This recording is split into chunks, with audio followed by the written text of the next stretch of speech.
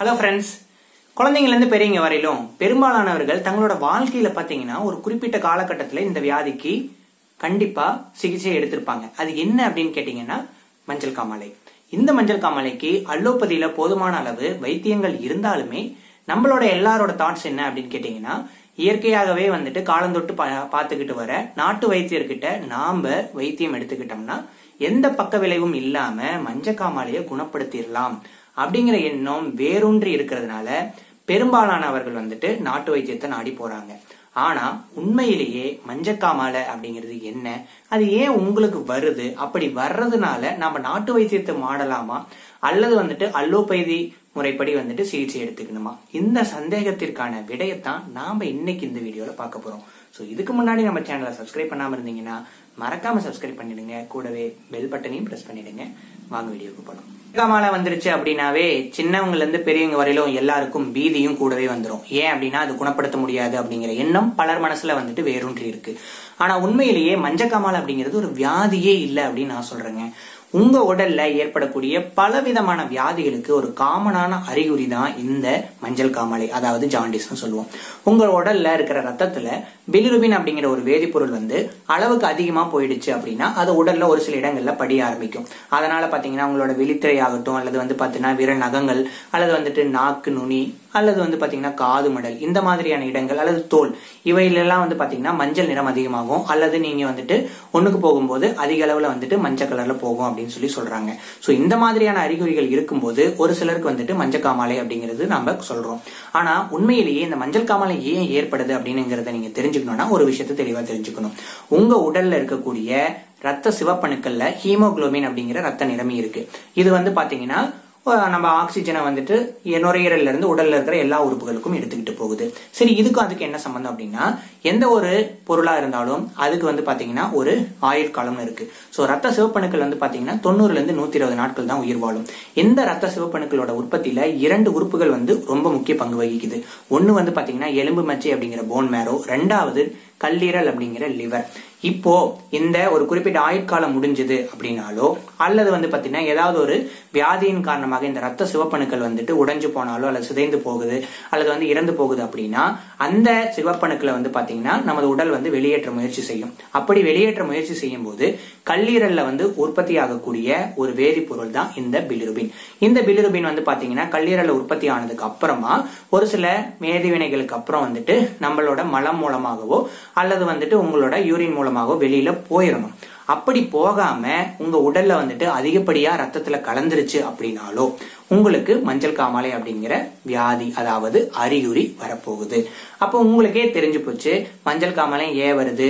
ஒண்ணு ரத்த சிவப்பணுக்கள்ல பிரச்சனை, அல்லது அதை கண்ட்ரோல் பண்ற நம்மளோட எலும்பு மஞ்சை அல்லது கல்லீரல்ல பிரச்சனை இருக்கு அப்படின்னா உங்களுக்கு மஞ்சள் காமாலை வரலாம். சரி, அப்போ குழந்தைங்களை எடுத்துக்கங்க. குழந்தைங்களுக்கு பாத்தீங்கன்னா பெரும்பாலும் மஞ்சள் காமாலை ஏற்படுத்தக்கூடியது இந்த ஹெப்படைட்டிஸ் அப்படிங்கிற ஒரு வைரஸ். அதுல குறிப்பிட்டு சொல்லணும் அப்படின்னா ஹெப்படைட்டிஸ் ஏ, ஹெப்படைட்டிஸ் இ வைரஸ்னு சொல்லுவாங்க. பெரும்பாலான குழந்தைங்களுக்கு பாத்தீங்கன்னா வயிற்றுப்போக்கோட சேர்ந்து மஞ்சள் காமாலை வரும். ஏன் அப்படின்னு கேட்டீங்கன்னா இந்த வைரஸ் அதாவது உங்களோட சாப்பாட்டு மூலமா பரவக்கூடிய ஒரு வைரஸ். அது கல்லீரலை பாதிக்கிறதுனால உங்களுக்கு மஞ்சள் காமாலை ஏற்படுது. சரி, இதுக்கு என்ன வைத்தியம் அப்படின்னு பாக்குறீங்களா? 90% குழந்தைங்களுக்கு இது சாதாரணமாவே நார்மலாவே சரியா போயிடும். அப்ப நம்ம வைத்தியம் பார்க்க தேவையில்லையா? கண்டிப்பா அது அந்த வியாதி தான் அப்படிங்கறத நீங்க உறுதிப்படுத்தணும் அப்படின்னா நீங்க கண்டிப்பா டாக்டர் போய் பார்த்தா மட்டும்தான் தெரியும். இல்ல நாம அந்த குழந்தைக்கு வேற ஏதாவது பிரச்சனை, உதாரணத்துக்கு சொல்லணும் அப்படின்னா ஹீமோகுளோபினோபதி அப்படின்னு சொல்லுவாங்க. உங்களோட ரத்த சிவப்பணுக்கள், அதாவது ரத்தத்துல ஏதாவது பிரச்சனை இருக்குனாலும் அந்த மஞ்சள் காமாலை வரலாம். சப்போஸ் அதனால உங்களுக்கு குழந்தைக்கு மஞ்சள் காமாலை வந்திருக்கு, நீங்க இது சாதாரண வயிற்றுப்போக்கு அப்படின்னு நினைச்சிட்டு அசால்ட்டா விட்டுட்டீங்கன்னா அது உங்களுக்கு ஒரு அலர்ட் மெசேஜ் மாதிரி. சோ உங்களுக்கு குழந்தைக்கு உடம்பு சரியில்லாம போயிருக்கு, நம்ம உடனே டாக்டர் பார்க்கணும்னு சொல்லி உங்க உடல் உங்களுக்கு காட்டி கொடுக்குது. நாம அலர்ட் ஆயிட்டோம்னா நம்ம குழந்தைய காப்பாத்திக்கலாம். இல்ல நான் நாட்டு வைத்தியர்கிட்ட போயிட்டு அவரோட வைத்தியத்தை எடுத்துக்கிறேன் அப்படின்னா எடுக்கலாம். ஏன்னா உண்மையிலே சொல்லணும் அப்படின்னு கேட்டீங்கன்னா அந்த காலத்துல இருந்து அலோபதி மருத்துவம் வர்றதுக்கு முன்னாடியே சித்த மருத்துவம், ஆயுர்வேதம், நாட்டு மருத்துவம் நம்ம பாஷையில சொல்றது எல்லாமே ஒரு வகையில இந்த மருந்து தான் உடம்புல கொடுக்கறாங்க. அது வந்து பாத்தீங்கன்னா உங்களுக்கு அந்த மஞ்சள் காமாலையை குணப்படுத்திக்கிட்டு தான் வந்தது. ஆனா இப்ப இருக்கிற காலகட்டத்துல உண்மையாலுமே நீங்க போகக்கூடிய மருத்துவர் வந்துட்டு அதற்குரிய தகுதி உடையவரா அப்படிங்கிற கேள்விக்குறி எல்லார் மனசுலயும் இருக்கணும். சோ தகுதியான ஆள்கிட்ட அவர் வந்து கரெக்டான முறையில மருத்துவம் பாக்குறாரு அப்படின்னா நீங்க அவர்கிட்ட போய் மருத்துவம் பாக்குறத நான் வேணான்னு சொல்ல மாட்டேன். ஆனா இப்ப இருக்கிற காலகட்டத்துல பெரும்பாலும் நீங்க அலோபதியை நாடுறதுதான் ஒரு சிறந்த அறிவுரையா நான் உங்களுக்கு சொல்ல போறேன். ஏன் அப்படின்னு கேட்டீங்கன்னா இது வந்து இந்த 2-3 பிரச்சனைகளோட முடிஞ்சு போறது இல்ல. இப்ப பெரியவங்களுக்கு பாத்தீங்க அப்படின்னா உங்களுக்கு கல்லீரல் ஏற்படக்கூடிய கேன்சர் ஆகட்டும், அல்லது வேற ஏதாவது உறுப்புகளை கேன்சர் ஏற்பட்டு அது கல்லீரலுக்கு பரவுனாலோ, அல்லது வந்து இந்த ஹெப்படைட்டிஸ் பிசி அல்லது வந்து HIV வைரஸ், இது இல்லாம பல வைரஸ் இருக்கு. அல்லது வந்து ஒரு சில வியாதிகள்ல வந்து பாத்தீங்கன்னா கல்லீரல் வந்து செயலிழந்து போகுது அப்படின்னா அப்போ உங்களுக்கு மஞ்சள் காமாலை வரும்.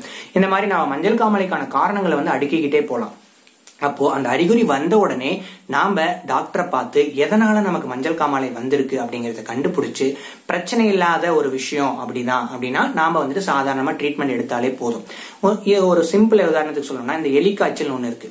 அதுல வந்து பாத்தீங்கன்னா 90% பேருக்கு வந்து இந்த மஞ்சள் காமாலை வராது, ஒரு 10% பேருக்கு தான் வரும். அப்படி வர்றவங்களுக்கு வந்து பாத்தீங்கன்னா நம்ம சாதாரணமா அதை வந்து வைத்தியம் பார்க்காம விட்டுட்டோம் அப்படின்னா அந்த அறிகுறியை தாண்டி அவங்களுக்கு எலிக்காய்ச்சல் முத்தி போகும்போது அது வந்து இறப்புல முடியுது. சோ இது ஒரு அறிகுறியா எடுத்துக்கிட்டு அதுக்கு நீங்க சரியான முறையில வந்துட்டு சிகிச்சை எடுத்துக்கிட்டாலும், அதே மாதிரி எதனால அது ஏற்பட்டிருக்கு அப்படிங்கிற காரணத்தை கண்டுபிடிச்சு நீங்க அதை சீக்கிரமா குணப்படுத்திட்டீங்கன்னா அதனால பின்னாடி ஏற்படக்கூடிய பக்க விளைவுகளை நாம தடுத்துடலாம். அதை விட்டுட்டு நம்ம நாட்டு வைத்தியரை நம்பி இடம் தெரியாத ஒரு இடத்துக்கிட்ட போய் அவங்க கிட்ட உங்களோட முழு நம்பிக்கையை நீங்க வந்து உங்க குழந்தையோ அல்லது உங்களோட உயிரையோ நீங்க பணையம் வைக்கிறது நீங்க உங்களுக்கே வந்துட்டு ஏற்படுத்தக்கூடிய ஒரு பிரச்சனை தான். சோ மத்த மருத்துவங்களை நம்ப வேண்டாம் நான் சொல்லல. ஆனா உண்மையான மருத்துவரா அப்படிங்கறத உறுதி பண்ணிட்டு போய் பாருங்க. இல்ல அப்படின்னா உங்களுக்கு சந்தேகமே வேண்டாம். அலோபதி மருத்துவர்களை உறுதிப்படுத்துறதுக்கு பல வழிமுறைகள் இருக்கு. அதே மாதிரி உங்க ஊர்ல இருக்கக்கூடிய டாக்டர்ஸ் எல்லாருமே வந்துட்டு கண்டிப்பா உங்களுக்கு தேவையான முறையில சிறப்பான சிகிச்சையை வந்து கண்டிப்பா செலுப்பாங்க. நீங்க அதுக்கு தனியார் போய் செலவு பண்ணணும்னு அவசியம் இல்லை. அரசாங்க மருத்துவர்களுக்கும் இதற்கான சிகிச்சை வழிமுறைகள் எல்லாமே இருக்கு.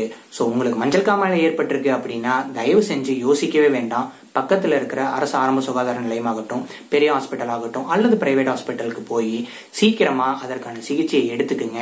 உங்களோட உயிருக்கு நீங்க ஒரு பாலத்தை ஏற்படுத்தி அதை காப்பாத்திக்க பாருங்க. சோ இந்த வீடியோ உங்களுக்கு பிடிச்சிருந்ததுன்னா மறக்காம மத்தவங்களுக்கு ஷேர் பண்ணுங்க. இந்த தகவலை மத்தவங்களுக்கு பகிருங்க. பிடிச்சிருந்ததுன்னா லைக் பண்ணுங்க. பிடிக்கல அப்படின்னா கமெண்ட் பண்ணுங்க. தேங்க்யூ. மீண்டும் சந்திப்போம்.